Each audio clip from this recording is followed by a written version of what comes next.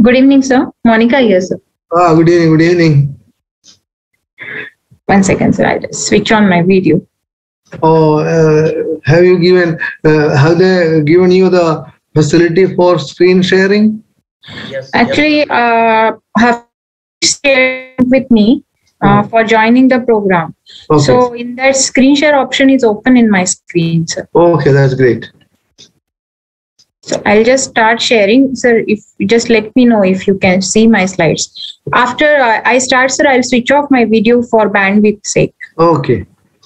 Sir.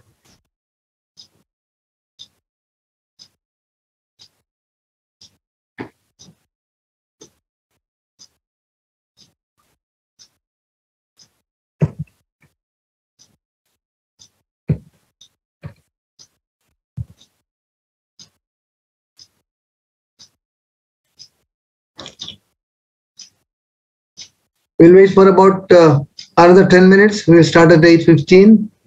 Okay, sir. Whatever you say, whatever you're comfortable with. Okay.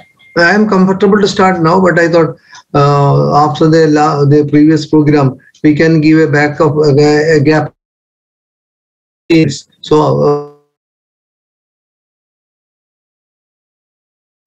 you can see my.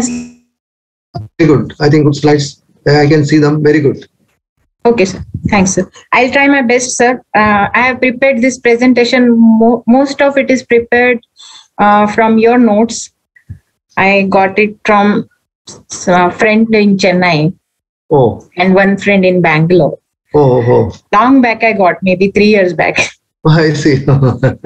So most of the presentation is prepared from those notes and some from Perloff. Okay, right. So I think it should be quite useful for most of the students, especially when they are appearing for the examination. If there is a continuous murmur, for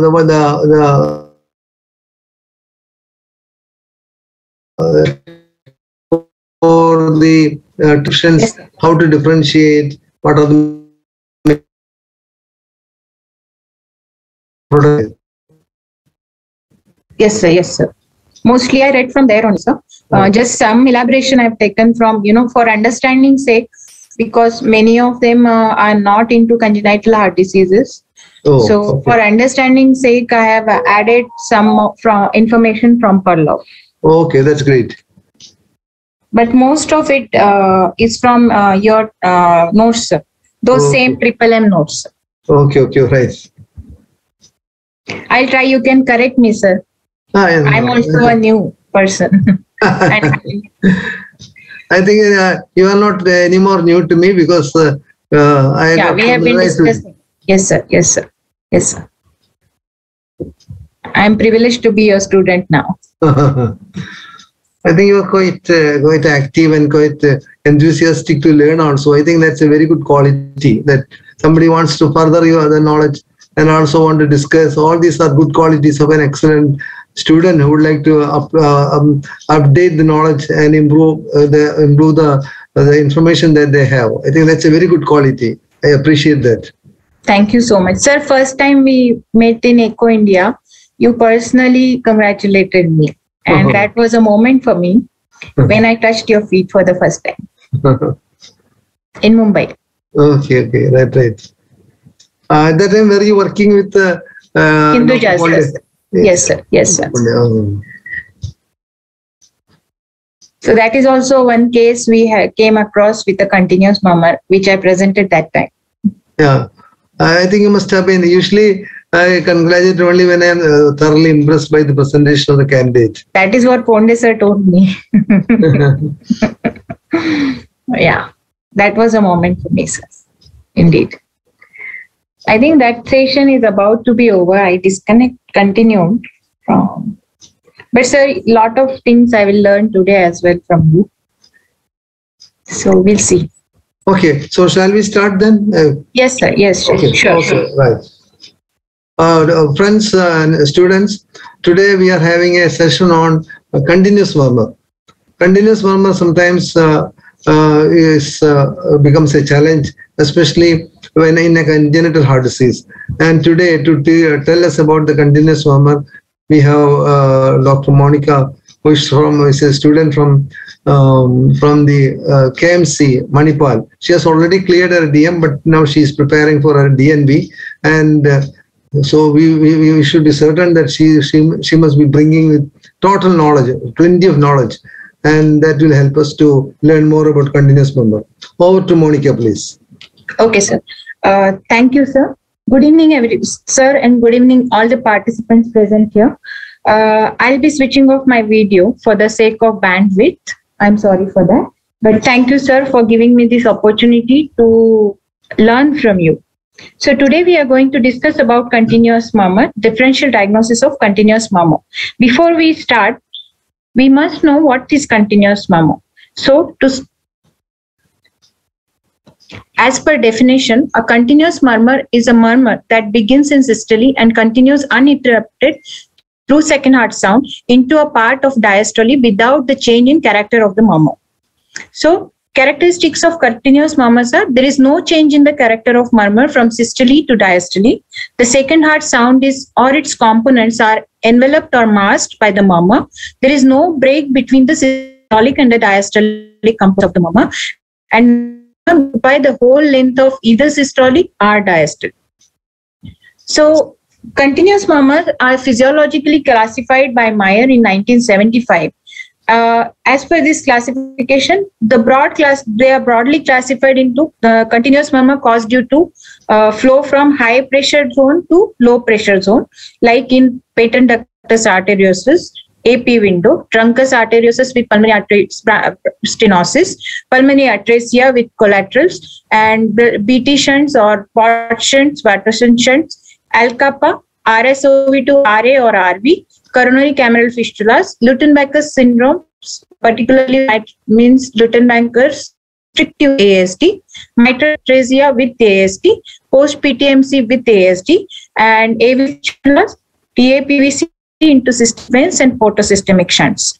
So continuous murmur caused due to increased flow include continuous murmur due to venous hump, mammary shuffle, hemangiomas, hyperthyroidism, hyperemia of neoplasm, that is like in hepatoma, there is increased flow in the increased vasculature of the tumor.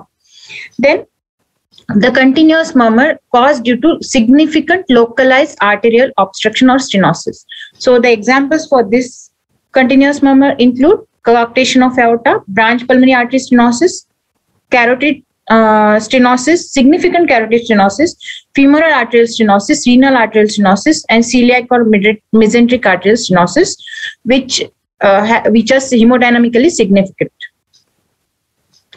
However, continuous murmur can be closely mistaken for two types of different murmurs, that is to and fro murmur or combined systodiastolic murmur. So we must be able to differentiate continuous murmur from to and fro and systodiastolic murmur. So what is to and fro murmur? To and fro murmurs are due to the flow in one direction during systole and flow in reverse direction during diastole through the same orifice or the valve. Typical examples of to and fro murmurs include AS with AR, PS with PR, and TOF with absent pulmonary valve. These are not continuous murmurs. The murmurs of the stenosis are rough, medium pitched, diamond shaped, and get tapered towards the end of systole and ending in or before the aortic component of the second heart sound, or the pulmonary component of the second heart sound. So this is what to and fro murmur. So stenotic murmur will end before the aortic or pulmonary component of second heart sound. The diastolic murmur in to and fro murmur is a high-pitched blowing character after A2 or P2. There is change in the character of the murmur at the boundary of systole and diastole of the cardiac cycle. It has a definite gap at this point with two different peaking of the murmurs during systole and diastole. Moreover, the second heart sound is well audible in these conditions until and unless the valves are grossly deformed or damaged. So it's important for us to distinguish to and fro murmurs from the continuous murmurs. Second important thing to know is combined systodiastolic murmur. So what is combined systodiastolic murmur?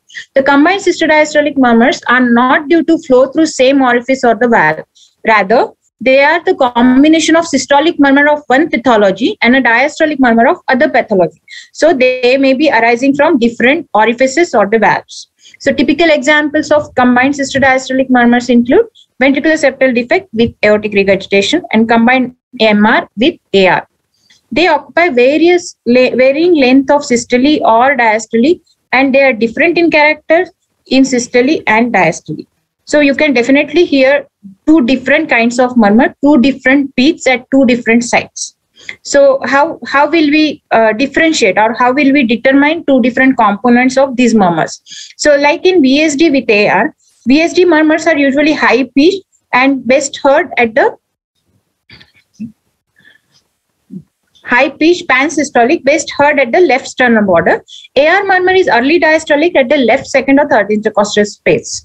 So, but when the murmurs are traced from the up to the infraclavicular area from the left sternal border, you can definitely hear two different murmurs of two different qualities with distinguished S2 and its components, which are well heard, and the peaking of the murmurs are different, which do not peak around S2.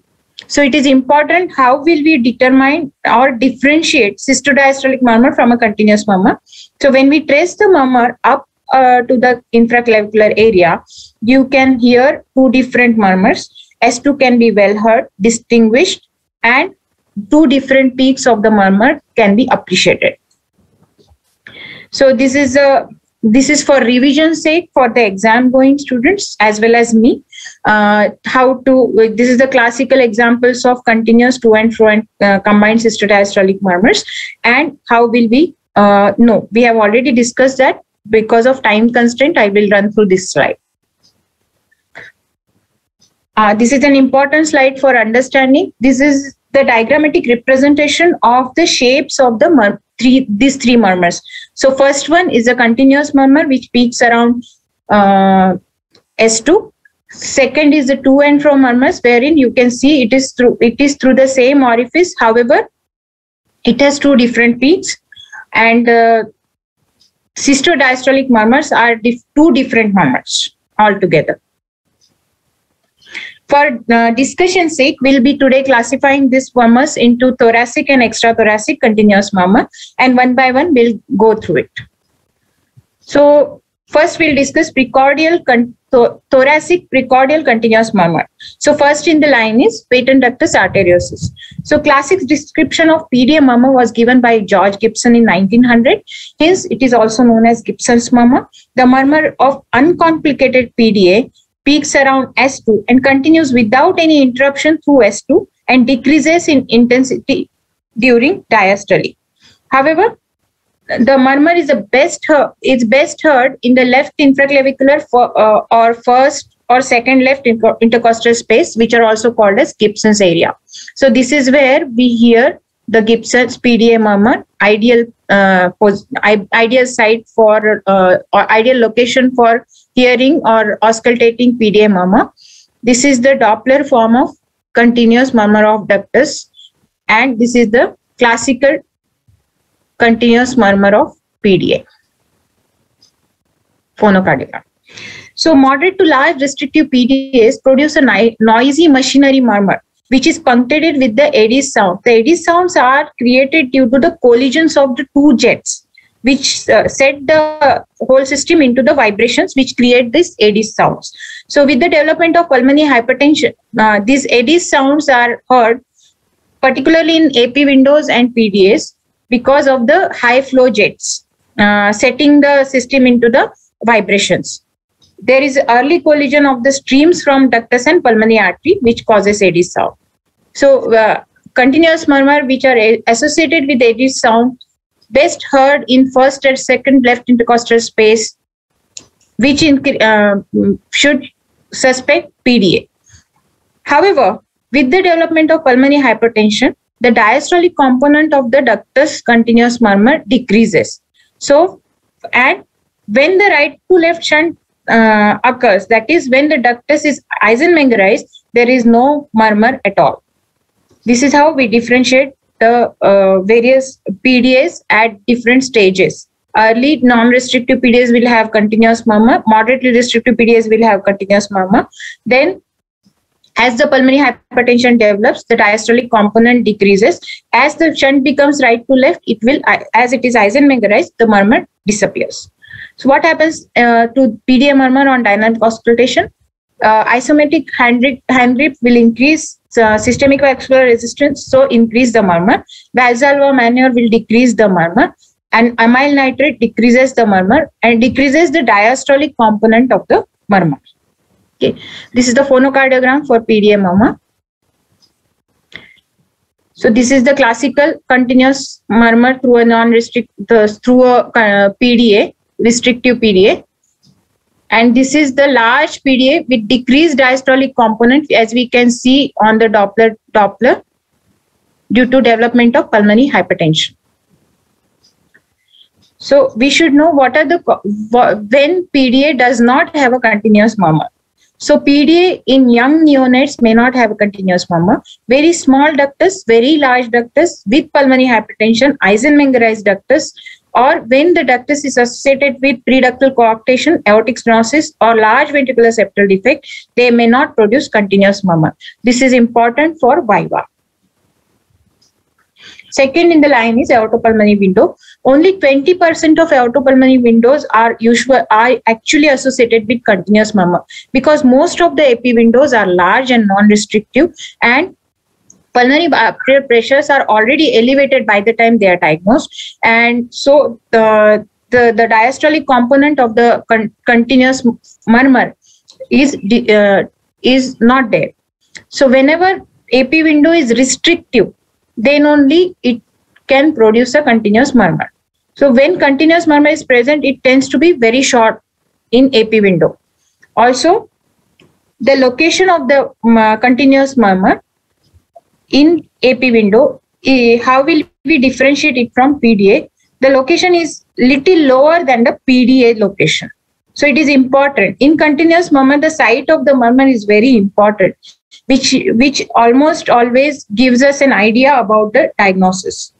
So AP window continuous murmur, in patients with restrictive AP windows, they will have a long continuous murmur, identical to PDA, but the location will be lower in third intercostal space. So this is a non-restrictive this is a non-restrictive AP window wherein you will not get a continuous murmur. Only moderately restrictive aortopulmonary windows will generate a continuous murmur, and 80% of the patient, the murmur is systolic rather than continuous.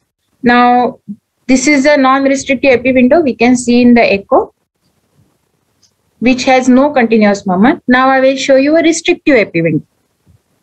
So this is a restrictive AP window. Recently we have seen this case, a 12 years old female child referred to us for PDA closure.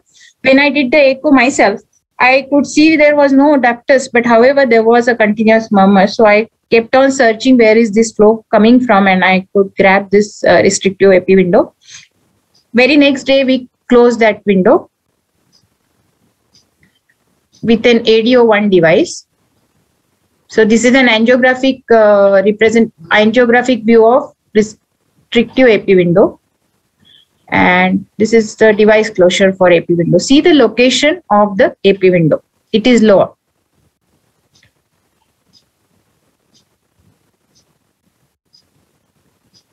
Now, third in the line is rupture of sinus of Valsalva, RSOV. Now, we have to concentrate on this. If there is sudden appearance of a superficial, loud, sawing continuous murmur in a previously healthy individual, which does not peak around second heart sound, with an accentuation of diastolic component, suggests the presence of RSOV, or ruptures of sinus of Valsalva. This murmur is usually continuous when RSOV occurs in RA or RB. It may be continuous when RSOV occurs into LA, which is very rare, but it is early diastolic when the sinus of Valsalva aneurysm ruptures into LV, because the LV pressures are high. It also becomes early diastolic when there is the pulmonary hypertension supervenes with high RB pressures, which shortens or abolishes the systolic flow, and the systolic component of the murmur. So the murmur generally becomes early diastolic when RSOV patients develop pulmonary hypertension. It is more superficial murmur with a prominent diastolic thrill, which is described as a purring of a cat. It is maximally heard at the lower left sternal border or over the xiphoid, corresponding to the location of receiving chamber. So it depends on the site where the RSOV has ruptured. So when the RSOV ruptures into RA, the continuous murmur is best heard in right or left sternal border over or the lower sternum. When the RSOV, this is the example of RSOV rupturing into RA. You can see a flow.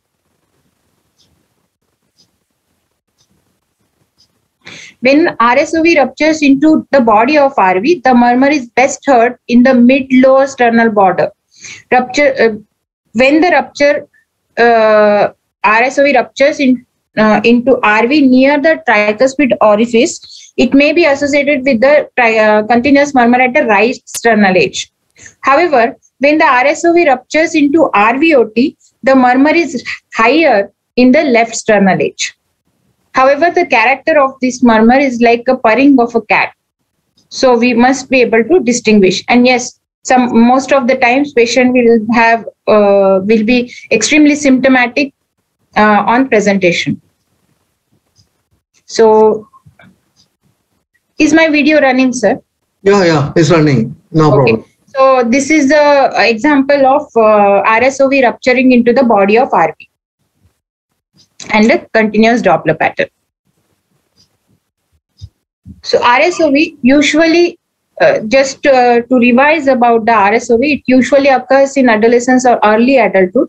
Male to female ratio is between 1.7 to 4 as to 4, 1.7 to 4 as to 1. Most commonly, right sinus ruptures into RV or sometimes into RA. Non-coronary sinus always ruptures into RA. Left sinus ruptures very rarely, but mostly it ruptures in LV. So this is a revision slide for Viva's sake, how to differentiate. Basically, it is to be differentiated on the basis of intensity of continuous murmur. If it is more in systole, it is RSOV is ruptured into RA, and if it is more in diastole, the RSOV is generally has ruptured in the RV, and the character of the murmur will be like a purring of a cat. So this is important. We must remember.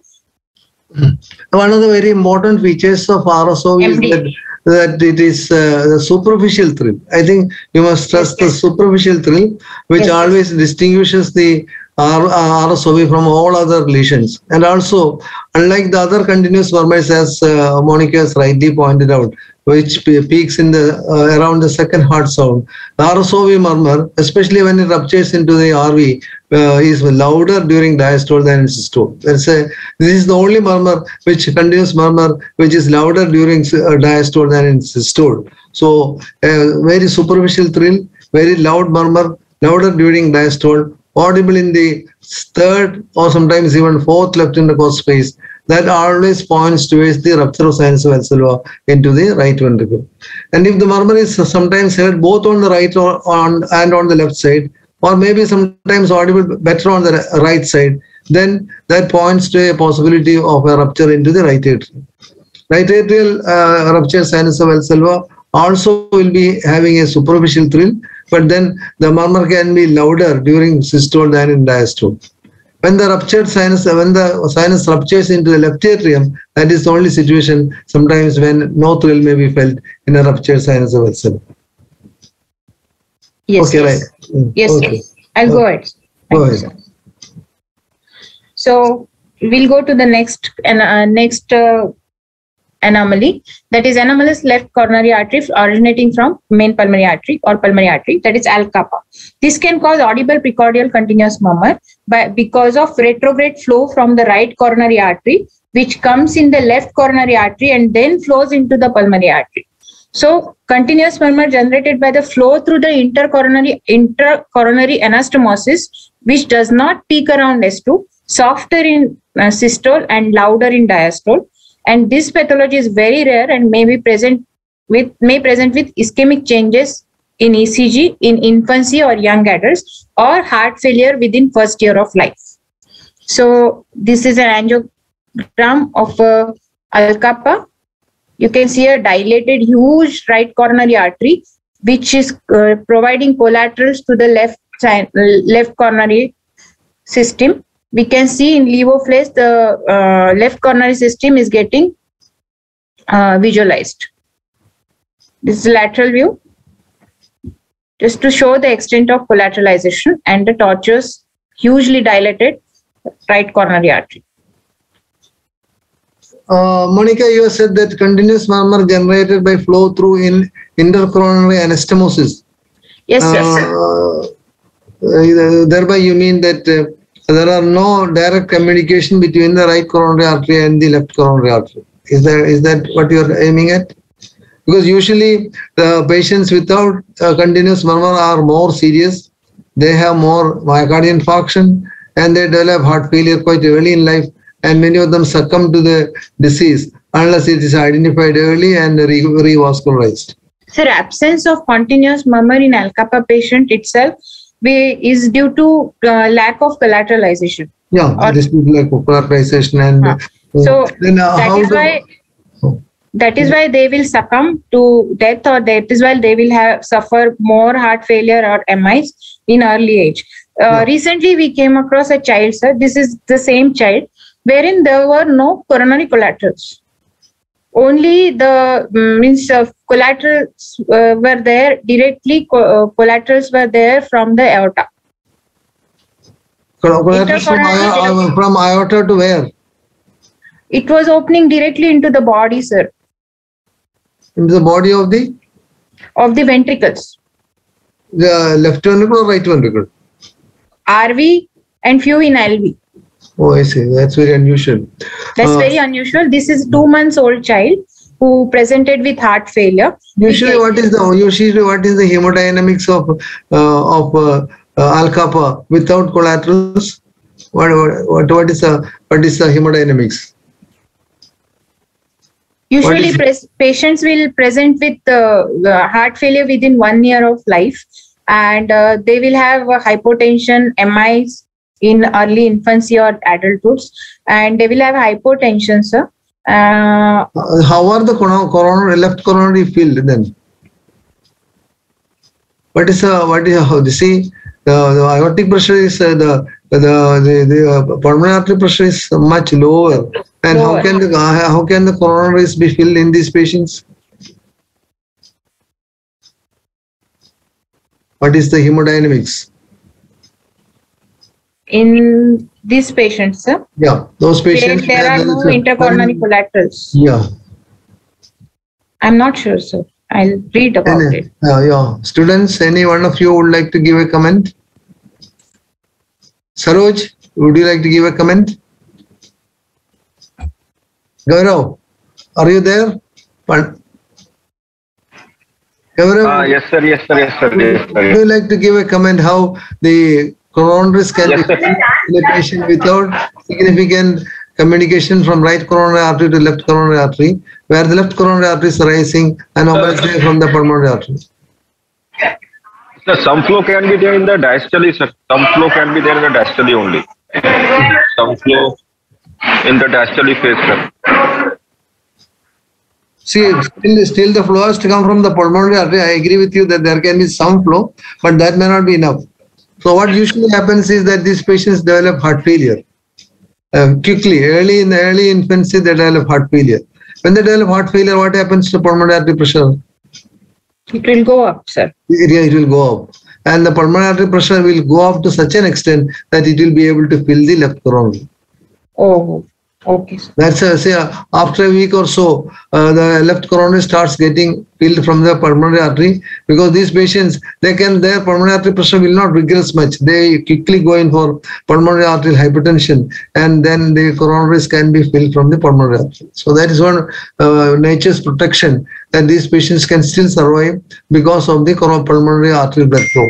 what is the purpose of pulmonary artery is getting deoxygenated blood? What is the purpose of deoxygenated blood circulating into the coronaries?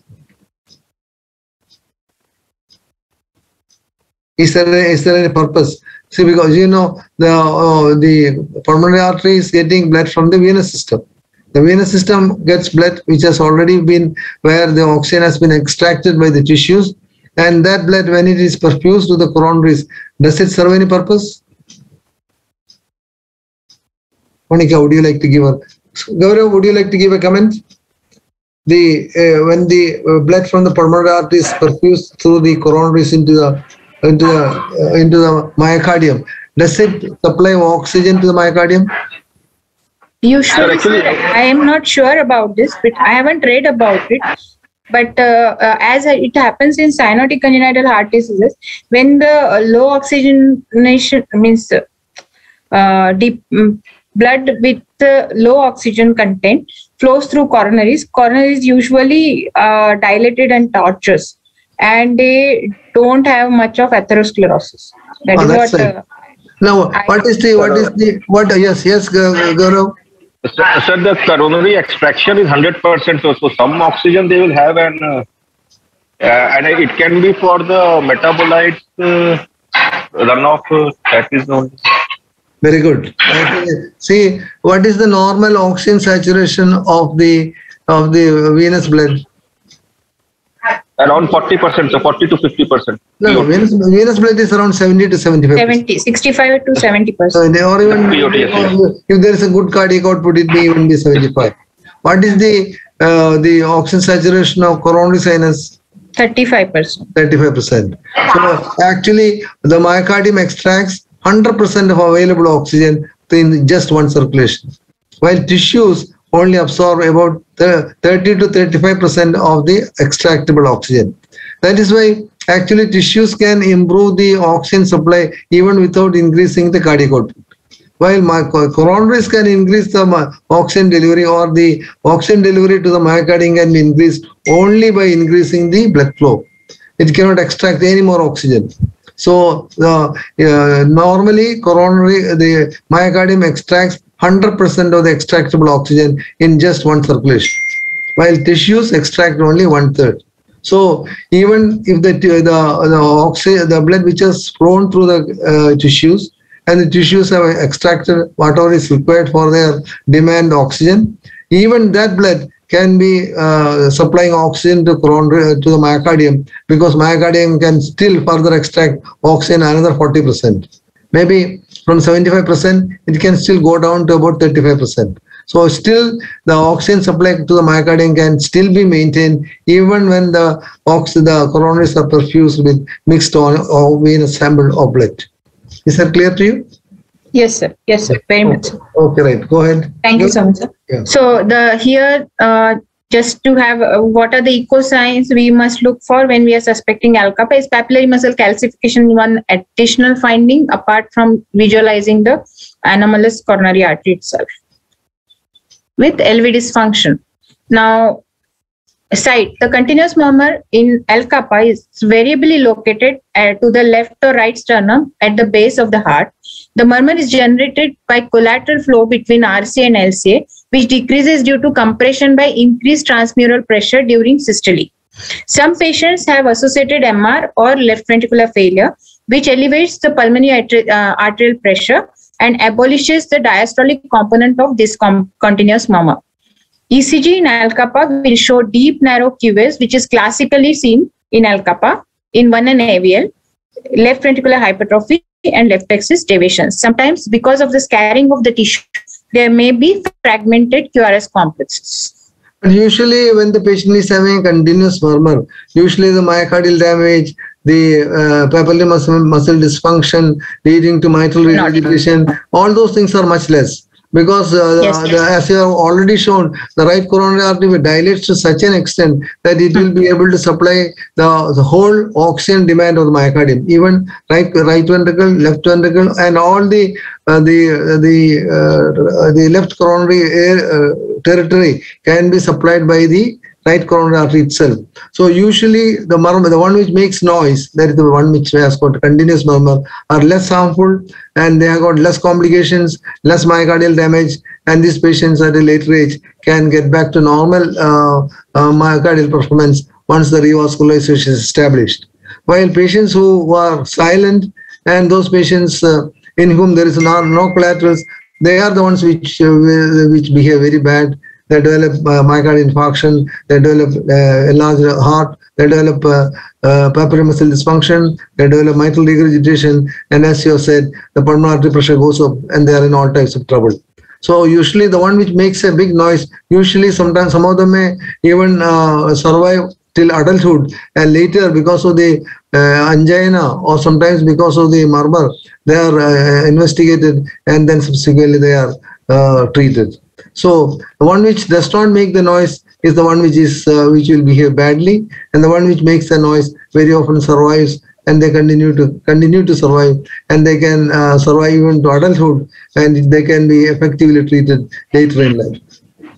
Okay. Sir, very rightly said, sir. Hello? Hello. Yeah. Yes, Gaurav.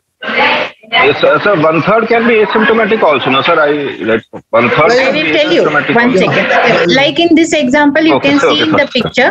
This is an example of a 56 years old male who was diagnosed with Al-Kappa 3 years prior to presentation. Now you can see a very large RC, hugely dilated RC. Can you see? This is an intraoperative image. It is a 56 years old male. And this is a small area of scarring in LAD territory. However, patient's LV function was around 50% and there was mild MR. But L-Kappa, we have operated him. It's our what did you do? What did the surgeon Sir, actually, do? there are different procedure, Takeuchi procedure, and but in this patient, the length of left main was very small. Oh. So they had to actually do the bypass itself. What was the bypass they put there? Did they put the Lima graft? They put a Lima graft. Okay. They put a Lima graft is very good. Yeah, they have done a Lima graft. Yeah, okay, right. Yes, good. Thanks. So I'll go ahead, sir. Yeah, yes, please. Why it is not? So next in the line is coronary cameral fistula. Many of the times we do see during angiograms. However, it may not always produce a continuous murmur, which is audible. This condition should always be suspected when an acyanotic individual presents with a continuous murmur with maximal at atypical precordial sites. About 50% of these fistula involve right coronary artery and 45% involve left coronary artery. Site of the murmur depends on the chamber where the coronary cameral fistula is opening, and about 90% drain into right side of the heart. So depending on the which chamber the coronary cameral fistula is opening, the site differs. So if the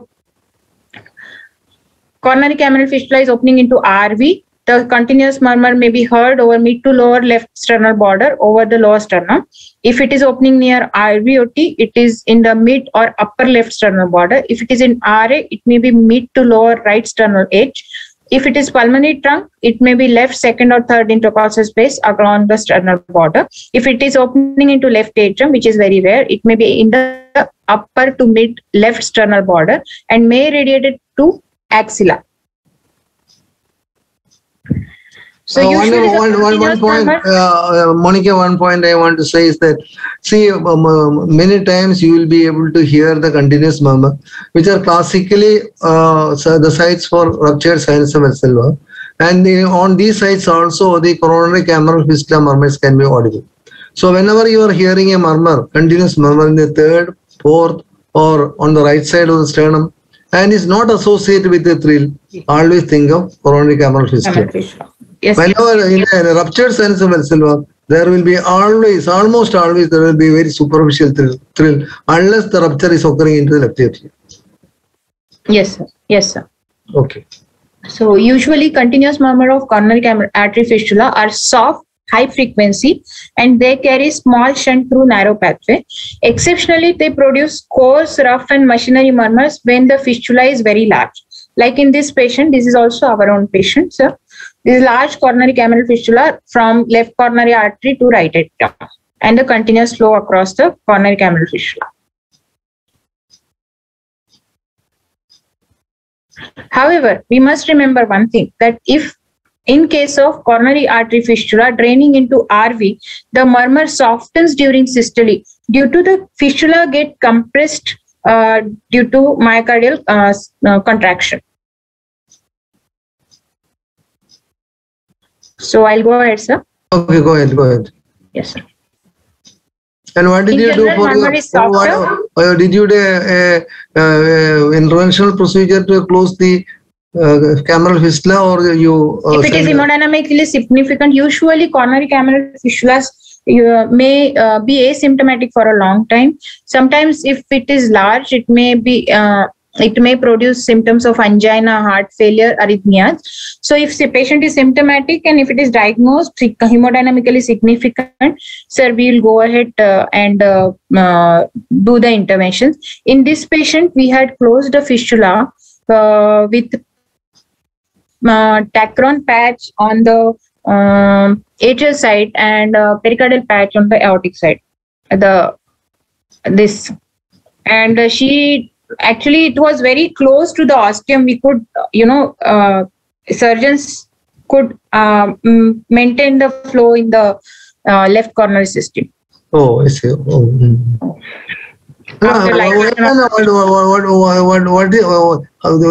This cameral fistula was in the left coronary system? Yes, sir. Left coronary to right atrium. Rare, sir. 39 years old females. Rare. And actually, sometimes this coronary cameral fistula is recognized when somebody comes and tells about some non-cardiac chest wall pain in a young individual, and when he's put on a treadmill, sometimes it becomes positive. And I had 2 cases where treadmill positive patients, young individuals, when they were subject to a coronary angiogram, had a coronary cameral fistula. Yes, sir. Actually, sir, this patient was a 39 years old female who presented with exertional angina, like 3 months duration. Previously, she had no symptoms. But why is it? Why do they develop symptoms later? Increased demand, sir. What demand? Increased myocardial. Actually, she had some hypertension. Her myocardial demand increased due to left ventricular hypertrophy. Earlier, she was not symptomatic. Later, another the hemodynamic change that may take place is that this coronary cameral fistula, because of the higher pressure, gradually become bigger and bigger and bigger, and then it will have a more steel effect. Yeah, coronary steel effect. Yes. Coronary steel effect, and that will cause angina. So at birth and early childhood, it may not be symptomatic, or they may come symptomatic by middle age or maybe around 30, 35. And when you put them on a treadmill, they become positive treadmill response. That may be partly related to the coronary steel effect because of the growth of the fistula. Fistula tract becomes bigger and bigger and bigger. Ultimately, it becomes a steel effect. Yes. Yes. So when the fistula is opening. Yeah, Gaurav, you want to say something? Hello. Yes, Gaurav, you wanted to make. This fistula was percutaneously closed, or this was percutaneously closed? Surgically. Sometimes device. Yeah, device closure can be done. However, in this patient, we have done surgical closure. Most of the times, this fistula can be closed by device. So occasionally we have to send the case to surgeon. Okay, Monika, right. Okay. The murmur is not continuous if the fistula is opening into LV due to the high LV pressures. And it may be purely diastolic or systolic, and diastolic if it is draining into LV. That is due to the pressures in LV, high pressures in left ventricle. So this is a small fistula opening into pulmonary artery, just to show the location. It's opening. So it's also, we often see in during angiogram, we may be seeing, but we may not be reporting, just to show the fistula. Can you see the fistula's tract opening into pulmonary artery? Yes, yes, very beautifully seen. Actually, Yes, when you do coronary angiogram, small fistulas occasionally you see, especially in the right ventricle or in some into the pulmonary artery, which are asymptomatic and they can be just left alone. And, occasionally that we do see that, but only when the fistula becomes large and has a steel effect, then only it becomes problematic. yes, sir. Yes, sir. Okay, right. Yes. Yes, sir. So now next is this. This is another one rare entity, which is aortocameral fistula. These are extremely fistula or even aortocameral tunnels. Extremely rare congenital anomaly, consists of a vascular channel arising from any of the three sinuses. Most commonly drains into RA. It can be either anterior or posterior. May be associated with left SSVC or ostium secundum AST, and patient may remain asymptomatic for a long time or may present with recurrent heart failure, exertional dyspnea or palpitations or arrhythmias. This is the large aortocameral fistula which I have diagnosed, sir. Thank you. Oh, very good. And you can see a large fistulous tract parallel to the aorta. Can you see, sir? In the third image. Yes, yes. And this is the continuous flow across the fistula. This is a very large fistula, sir. So what was the age of the patient?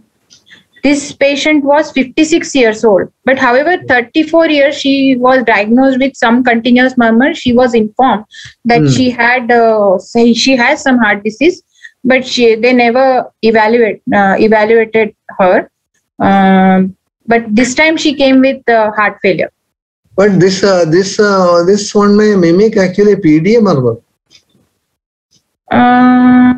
He had a loud murmur, but the location was little lower than PDA, sir. Oh, was in the third left intercostal space, was it? Third and fourth. Oh, that's lower, definitely lower. Yeah, PDA actually it is either in the first or second intercostal space. Yes. Otherwise, when you are in the third left intercostal space and a murmur simulating PDA, you should always suspect AP window. Yes, AP window. But this looked like means murmur if. This murmur was more similar to, as far as location is concerned, epi window. However, AD sounds were not there. Oh, yes. Okay. Okay, right. Go ahead. In this case, I published, sir. I mean, it's in the process of getting published. Oh, great. Very good. The other one is Luton Backus. Yeah, we have done a surgical closure. Last case. This case we have done surgery for this patient. This patient, no, because she was. You have which because one? That.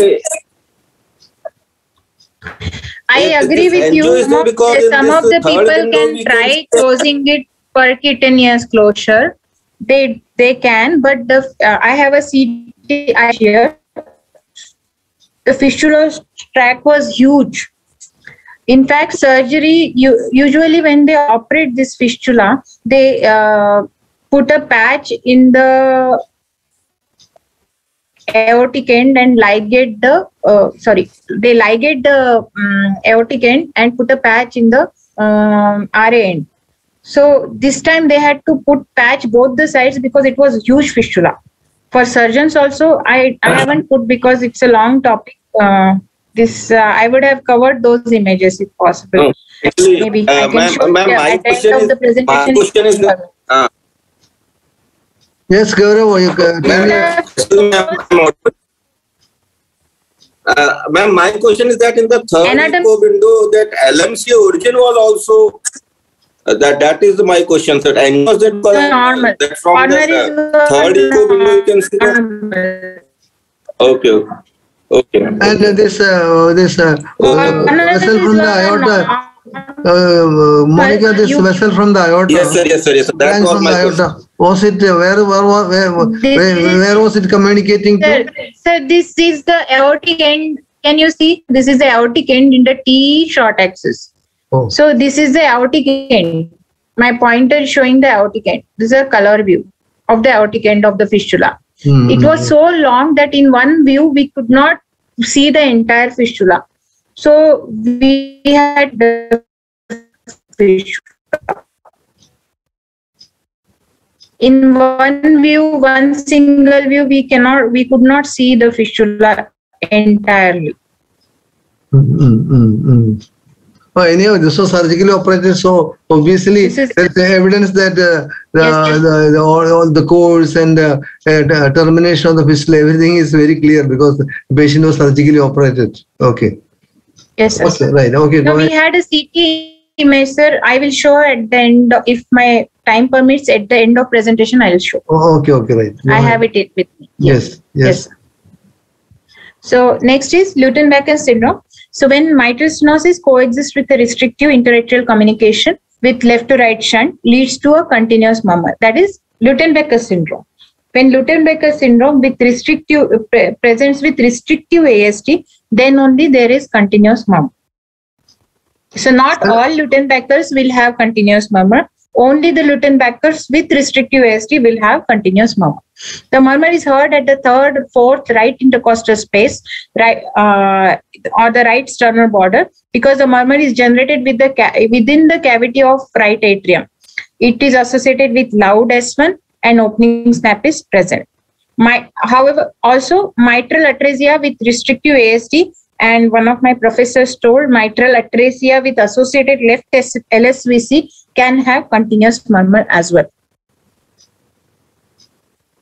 So, and see, mitral atresia with restrictive ASD behaves something like a severe form of mitral stenosis. Yes, sir. Yes. So, mitral stenosis, I have seen two cases. Not Luton-Beckers. They actually in these two cases, actually the patent foramen ovale opened up, and the patient had a continuous murmur. Right. In both the patients, the continuous murmur was loudest in the third right intercostal space. Yes, sir.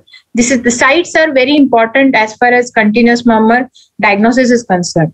So it's very important to determine the location of continuous murmur. Okay, right, go ahead. So another So yes. What is your doubt? So I am interrupting again. No problem. In ASD side, it will be ejection systolic only. In ASD, it will be mainly ejection systolic only because pressure difference between LA and RA will not be so much. That was my doubt in that last. Listen to me. It is only when the mitral stenosis is associated with restrictive ASD. That means a small ASD with a velocity higher than 2, which will have a continuous murmur. Not all Luton-Beckers will have a continuous murmur. Other Luton-Beckers with a larger ASD will have a ejection systolic murmur. They are with loud S1 and an opening snap. Gaurav, see, usually you get a continuous murmur when the left atrial pressure is around 25-30 because of mitral stenosis, and the right atrial pressure remains by maybe about 5 or 6 because the atrial septal defect is quite small and it cannot give rise to large volume of left to right shunt. But when the pressure goes up, it produces a turbulence, and then you can get a continuous murmur.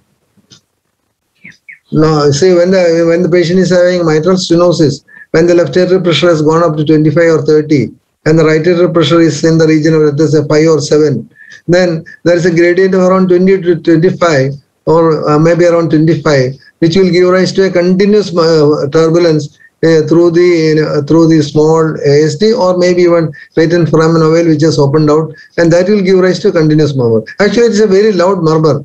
I had 2 cases. Both of them had a really loud murmur.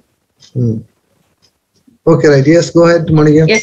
So now last in the line of precordial continuous murmur is mammary shuffle. So mammary shuffle present in 10 to 15% of the women at the end of pregnancy or immediate postpartum period. Continuous murmur are maximum in intensity during systole, audible in intercostal spaces from 2nd to 4th, both sides or either side. A light compression of the breast to the breast tends to increase the intensity. However, if you give hard compression, it will abolish the murmur. So standing may diminish the intensity of this continuous murmur. Now we come to extraprecordial continuous murmur. So first is coarctation of aorta. Continuous murmur can be heard across coarctation of aorta only in severe coarctation in which the developed collateral circulation is not sufficient to ensure the normal flow in diastole. Thus, it makes a continuous gradient in systole as well as diastole. Therefore, the continuous murmur in coarctation of aorta is best heard in the posterior chest in interscapulovertebral area with maximum intensity in systole. If the patient with coarctation, in a patient with coarctation, a continuous murmur may be from the dilated collaterals also. So, depending on the location, we can determine whether this murmur is coming from the coarctation or it is coming from the collaterals. So, this is a diagrammatic representation, however, of the coarctation of aorta. Sides, it's very important. So, continuous murmur in coarctation is heard over the thorax and is produced by rapid flow through the tortuous intercostal collaterals. A continuous murmur may also be produced at the site of coarctation, and it's best heard over the back, as I discussed, interscapular vertebral region. When the coarctation diameter is less than 2.5 mm, then only it can produce a continuous murmur throughout the cardiac site. So this is important point. Not all coarctation will have a continuous murmur at the site of coarctation. Only when the diameter is very small, particularly when it is smaller than 2.5 mm, then continuous murmur is present throughout the cardiac cycle. No, Monika, when you think hemodynamically, there should be a significant gradient across the coaxial segment even during diastole. Diastole, yes, sir. So that is the one which gives rise to continuous murmur. Yes, and this usually happens when there is a, as you rightly said, when the upper portion of the aortic pressure is significantly elevated, and also the patient is having a significantly narrowed segment, so that there is continuous turbulence across the coaxial segment. Yes, sir. This value is from Perloff, sir. As Perloff mentions, if the diameter is less than 2.5 mm, then the continuous murmur will be definitely heard in coarctation. No, it is not only the size of the coaxial segment, that's very important. But if the patient is having very large collaterals, yes, sir, it may not have. Then you may not get a continuous murmur at the coaxial segment side, but you may get a continuous murmur in the axilla because of the collateral flow. Yes, sir. Yes, sir. So location is important to determine whether it is coming from coarctation or the intercostal collaterals. So it's a high frequency continuous murmur in case of coarctation of aorta. So this is an echo. You can see a very narrow coarcted segment of aorta, descending thoracic aorta, and this is a continuous murmur. However, you can see that here it is little larger. Size is important, but at the same time, the pressure grade. That is what I wanted to say, sir. This size is little is smaller. However, the diastolic component is less in the second patient. So the patient had a very low diastolic murmur. It wasn't a classical continuous murmur. Then next in the example is TOF with pulmonary atresia with large MAPCAS. Direct or indirect systemic collaterals produce continuous murmurs in 80% of the patients with TOF with pulmonary atresia. More common in extraprecordial sites. The intensity varies from soft to readily detectable murmurs. And the most important characteristic is you may hear this continuous murmur at one point of time, and suddenly next time when you see the patient, that murmur may not be there, because these collaterals are very prone for stenosis. So so it's important. It may be at variable sites depending on the collateral location, and this continuous murmur is coming from collaterals. If they get stenosed, you may not get a continuous murmur. So usual sites are beneath the clavicle, back, right or left infraxillary areas, and sometimes equally distributed on both the sides of the chest. So this is an example of adult TOF with pulmonary atresia. He is a 21-year-old boy with pulmonary atresia. You can see there is no, I did not show the antegrade flow. There was no antegrade flow. There was pulmonary atresia. And these are the large MAPCAS. And large MAPCAS were there, and patient had ECG showed LVH and LV volume overload. Oh, LV, so much was the shunt. Oh, I see. Yes, sir. Yes, sir. Oh. Yes, sir. What was the saturation? What was the saturation? Saturation was 81. Okay. Oh, if the LV was showing volume overload, I would have expected the saturation to be much higher. Be higher. Yes, sir. But it was 81. Of course, it is described that large collaterals can give rise to even some of these patients can even develop Eisenmenger syndrome, especially because they are directly connected with aorta, and it gives like a PDA, and the pulmonary artery vascular resistance can actually go up. Yes, sir. His saturation was 21. He was so dark, sir, that parents never ever noticed cyanosis. He was that dark. So he had a very effective. It was very difficult for me to, elicit history of cyanosis. There was no history of cyanosis. So even from early childhood, he had effective collaterals. Yes, sir. Yes, sir. X-ray is still RV apex. X-ray is still showing the RV apex, sir. X-ray upturned is there, sir, apex. So X-ray is still showing RV apex. But I don't know whether it can be purely called as RV. I agree with you that there is some upturned apex. Maybe that the apex which was more upturned, maybe more and more coming back to more of an LV type. Because it is not the classical upturning of the apex of the tetralogy of Fallot. But I also agree with you that it is not the LV type of apex, but it is more likely to be an RV apex. Yes, correct, sir. I agree with you. But however, ECG and all clinical findings were like, Yeah, it is well described. ECG was obviously LVH was there. Oh, I see. Was the patient having any other anomaly like severe hypertension? Was the child having hemoptysis and his BP he came presented with hemoptysis. Okay, go ahead. Yes, sir. Now, next in the line is TAPVC. TAPVC drains into systemic vein may produce continuous murmur. A continuous murmur is noteworthy, although uncommon auscultatory sign that originates in the continuous flow through venous confluence in the left vertical vein or the left innominate vein. That is, large TAPVCs without obstruction can still have continuous murmur. However, obstructed vertical vein will almost always will have a continuous murmur. So continuous murmur has a quality of a soft venous hum and is maximum at left upper sternal border. Obstructed vertical vein will also cause continuous murmur, which may give rise to symptoms to the patient like pulmonary edema, which is called due to the compression of the vertical vein between the pulmonary trunk and the trachea. It is called as hemodynamic vice, and patient may have frequent pulmonary edemas even in cases with supracardiac TAPVCs. So this is an example.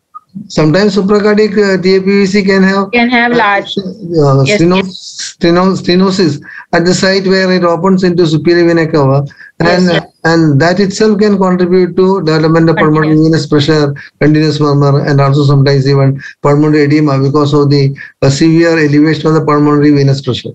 That can happen. Yes, sir. So branch PA stenosis, that is branch pulmonary artery stenosis. Continuous murmur is uncommon in branch PA stenosis, but if it is present, that signifies the pressure gradient extending beyond the diastole due to narrowing of branch pulmonary arteries. So both upper parasternal, this branch PA stenosis continuous murmur is present in both upper parasternal, infraaxillary or interscapular areas. Most important point, which is, examiners ask if there is loud P2 without PAH, what is the diagnosis? Either if it is not ASD. So loud P2 without PH, branch PA stenosis, you can have continuous murmur as well. So this is an additional finding with a continuous murmur, loud P2 without PH. We should suspect branch PA stenosis. But usually, what is the pressure pattern in a patient with pulmonary branch stenosis? What is the usual pressure pattern? Pressure pattern, sir, pulmonary artery pressure, branch PA pressures will be lower due to the stenosis, sir. No, before the stenosis, not after the stenosis. Usually before the stenosis, it should be higher, sir. Which one will be higher? I'm not sure, sir. Which one will be higher? I'm not sure. Gaurav, would you like to make a comment? Saroj, would you like to give a comment?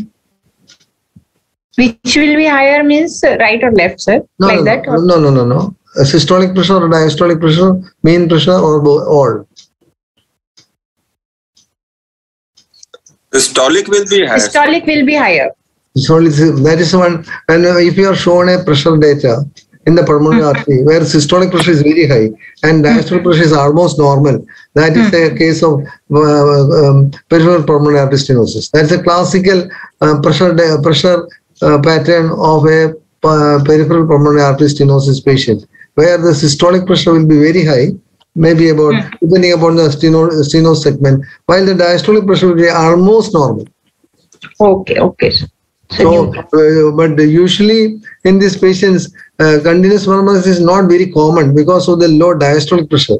They will have a good systolic murmur, and of course, it is described that patients with peripheral pulmonary artery stenosis can have continuous murmur, but it is usually rare because of the low diastolic pressure in the pulmonary arterial system. Yes. Actually, when after you explained, sir, here we can, in the Doppler pattern, we can see very high systolic pressures and the diastolic pressures are very low, almost. No, that's usual pattern. Once that pattern is seen, even without auscultating, you should be able to think that this could be a case of peripheral pulmonary artery stenosis. Okay, sir. Thank you, sir. I'll go ahead, sir. Yeah, go ahead. Now, truncus arteriosus. So, truncus arteriosus, usually bronchial collaterals to site of hypoplastic pulmonary arteries rarely give rise to continuous murmur. Constricted branch PAs or bronchopulmonary collaterals can cause continuous murmurs in truncus arteriosus. Narrowed pulmonary ostia will have continuous murmur and in truncus arteriosus. And usually these patients will present with cyanosis with heart failure in early neonatal period. However, this truncus arteriosus mostly readily diagnosed as presentation only is very early. This continuous murmur will be associated with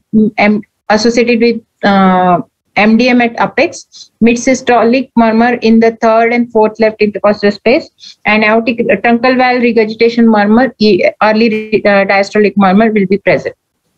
ECG in these patients will show LVH, left atrial enlargement, or even biventricular hypertrophy. Hemodynamically, this particular condition is something like PDA, where the blood is flowing from the aorta to the pulmonary artery. Here, from the truncus to the pulmonary artery. Yes. So pulmonary artery is actually a branch of the truncus, and so it may hemodynamically and also hemodynamically it may behave something like a PDA. Of course, this is a sinus patient, but hemodynamically PDA can be equated to the hemodynamics of pulmonary artery, truncus with a stenosed pulmonary artery, or maybe the opening of the pulmonary artery stenos giving rise to a continuous murmur. Yes, sir. Sir, we came across a 30 years old truncus patient. Oh, I see. Yes, sir. 30 years old. We was like he survived because of the osteostenosis. Yes. Because it behaves like a pulmonary stenosis. Because in a patient with cyanosis, it is actually the stenosis of the RV outflow or a pulmonary stenosis which protects the patient. So if the patient with truncus arteriosus is to survive, then the stenosis of the origin of the pulmonary artery should be significant enough so that pulmonary arteries are well protected. Yes, sir. That is what happened in that patient. 30 years old, adult truncus, was symptomatic for 1 year, not before that. He was a sports person rather. Oh, I see. Oh, yes. Unusual situation. Okay. Very unusual situation, but yes, he had significant branch PA stenosis. Means not branch PA, sorry, significant ostial pulmonary artery stenosis. Yeah, because it is when the ostium of the pulmonary artery stenos, they are protected actually. Yes, sir.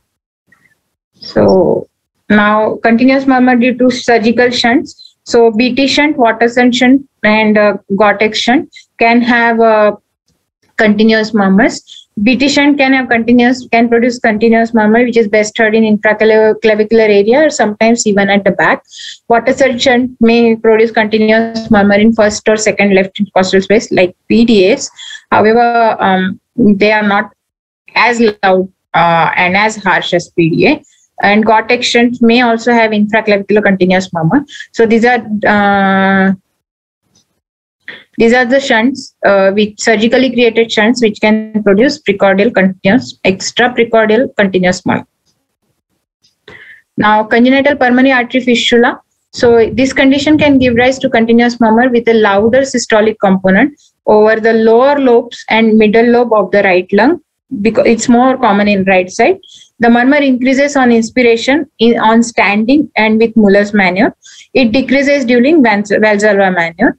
The most important point is if patient has no cyanosis. If patient has cyanosis without any other precordial murmur or abnormality, there is no cardiac abnormality suspected, then one should look for pulmonary arteriovenous fistula. So this is an X-ray of pulmonary AV fistula. Actually, when you are seeing a patient with a pulmonary arteriovenous fistula, you can do a screening of that patient. And as you rightly said, ask the patient to do a Muller's procedure, and the fistula will increase in size. Then you ask the patient to do a Valsalva procedure maneuver, then the fistula will shrink in size. So by screening, actually, you can diagnose the shadow, the shadow of the pulmonary arteriovenous fistula. By Muller's procedure, it increases in size, and by Valsalva maneuver, it decreases in size. Yes, sir. Actually, when patient is not suspected to have any cardiac anomaly, but patient still has cyanosis, we should suspect pulmonary AV fistula. Yeah, that's a very good point to consider the diagnosis of pulmonary arteriovenous fistula, where everything else is normal and then the patient is significantly cyanosed. Yes, sir. So we'll go ahead, sir. Okay. Now venous hum. How much time more you need? I think. Sir, I may need 10 minutes. Oh. 15 minutes max. Oh, that's too much. I think you have to cut short. Okay, go ahead. Okay, I will cut short. Sir, venous hum we all know. I won't go in details of it. Yes. So it's the universal finding in young children. We can have a second class also. No. We'll finish. We'll finish fast. Next, all slides are small. Don't worry. Okay.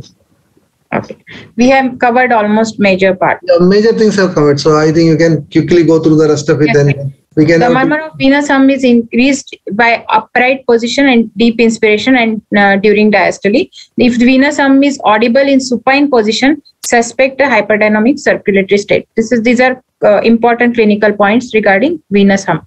This murmur. Now, extrathoracic continuous murmur. So, critical stenosis of any major arteries can have continuous murmur due to the continuous gradient, pressure gradient across the stenotic segment. So, carotid, femoral, renal, all major arteries, if they are significantly stenosed, can have continuous murmur. Then, congenital or acquired AV fistulas can have continuous murmur due to pressure flow from high pressure to low pressure zone. Acquired AV fistulas are seen in patients on hemodialysis, where we create a AV fistula, we'll definitely have a continuous murmur and a thrill.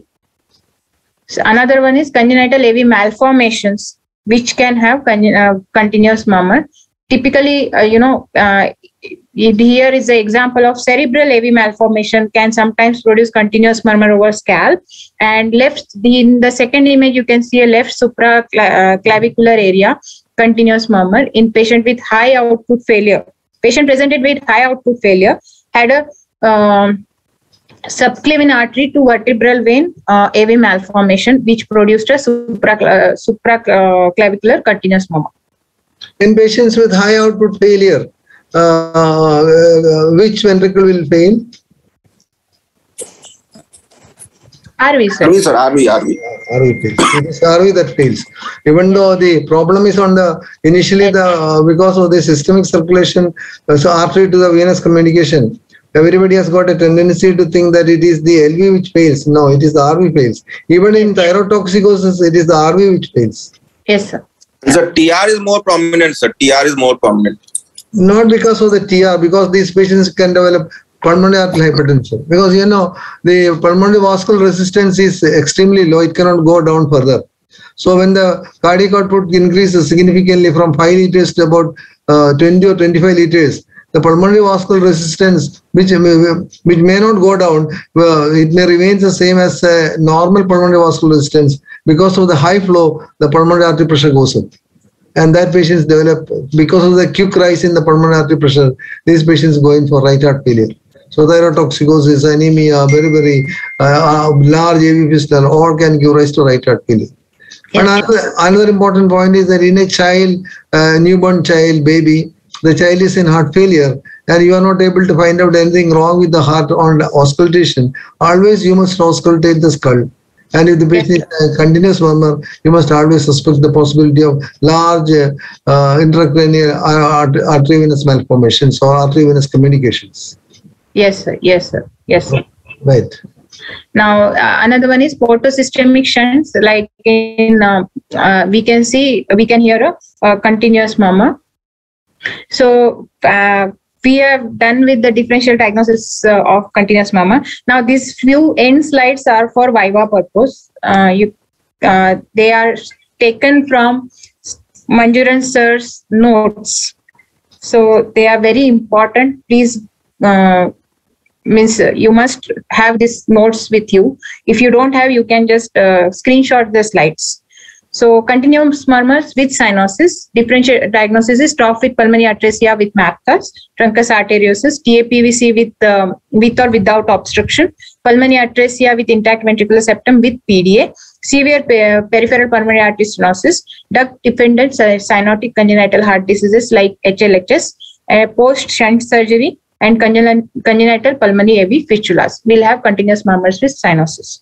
How can there be? Can I have the previous slide? Yes, sir. Okay. How can there be cyanosis in severe peripheral pulmonary artery stenosis? How can there be cyanosis in severe peripheral pulmonary artery stenosis? If both the severe peripheral pulmonary arteries are stenosed, it will behave like top physiology, sir. Why? Even if they are having peripheral pulmonary artery stenosis involving both the branches of the pulmonary artery, how can there be cyanosis? Cyanosis can occur only if there is some mixing of the blood from the right side to the left side. Yes, sir. So unless there is a communication, you cannot have a cyanosis in a peripheral pulmonary artery stenosis. There should be some communication. There should be some communication. Otherwise, it cannot happen. Yes. Okay. So I think severe peripheral pulmonary artery stenosis by itself cannot give rise to cyanosis unless there is some communication through which there can be a right-left shunt. Okay, sir. Okay, sir. Yes. Okay. Right. So, continuous murmurs best heard in first and second left intercostal space. Diagnosis differentials are PDA, sometimes AP window, port shunt, Watterson shunt, mammary shuffle, Alcapa, and RSOV2 pulmonary artery. Now, continuous murmurs best audible in third and fourth left intercostal space include RSOV2 RV associated with thrill, RSOV2 RA associated with thrill, coronary cameral fistulas, there will be no thrill, mammary shuffle, no thrill. Continuous murmurs over back, diagnosed differentials are severe coarctation, collaterals in coarctation of aorta, pulmonary AV fistula, continuous murmurs in third right intercostal space, Luton-Backer syndrome with restrictive AST, and mitral atresia with restrictive ASTs. Now, continuous murmur in second right intercostal space, suspect TAPVC into SVC or systemic arteriovenous fistula. When continuous murmur is accentuated with is present with accentuated diastolic component, suspect RSOV, Alcapa, or a venous hum. So these are my notes. If you want, you can screenshot. However, I could not make slides out of it at all. Oh, this is too busy slide. Very busy slides. These are notes, sir. But I can describe in 2 minutes. So PDA, if patient has some syndromic features, history, heart failure at 4 to 6 weeks of birth, or bounding pulses, active precordium, female more common than male, and a noisy machinery continuous murmur which peaks around S2 with Eddie's sound in second left intercostal space in Gibson's area. ECG with left atrial enlargement LVH will I think Monika, I think we'll have 2-3 minutes for people to ask questions. I think yes, sir. I think that will be it. I think you have done a very good presentation. I think we'll now leave people to give any comments or any questions. So I conclude here, sir. Thank you so much. Very good, very good. You are extensively covered. So anybody who would like to ask questions or any doubts to be raised, then that can be discussed. Saroj, you are unusually silent today.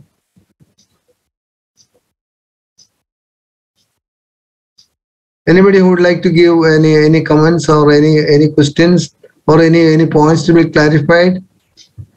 I think Monika has made most of things very clear, but still, if there are any doubts, any points to be raised, we can definitely discuss those points. Sir, good evening, sir. Good evening. I was wondering. Sir, my mic was not working today. Oh, I see. Some problem, sir. Just I don't know, some problem was there. So it was very good presentation by Dr. Monika, sir. I think she have covered extensively.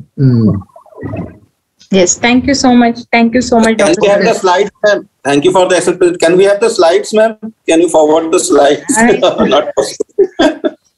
It is I have put a lot of efforts in preparing. Okay. Almost entire Perloff I had to read. I think you have done a very wonderful job. And also you have covered every aspect of continuous murmur. I think that's very good.